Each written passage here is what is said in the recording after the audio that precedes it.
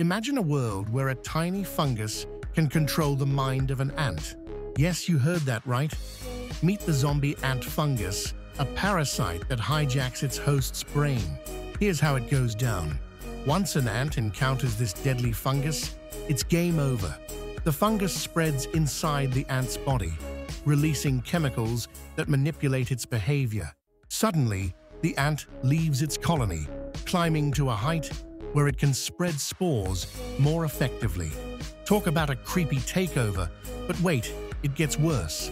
Once the ant reaches the perfect spot, it clamps down onto a leaf or twig, completely frozen in place. It's like a scene straight out of a horror movie.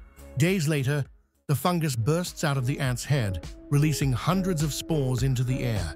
These spores then search for new victims, continuing the gruesome cycle. And you thought your worst nightmare was a zombie apocalypse. This is nature's version, and it's happening right under our noses. So the next time you see an ant, remember, it could be a puppet under the control of a sinister fungus, marching to its doom. Nature is wild, isn't it?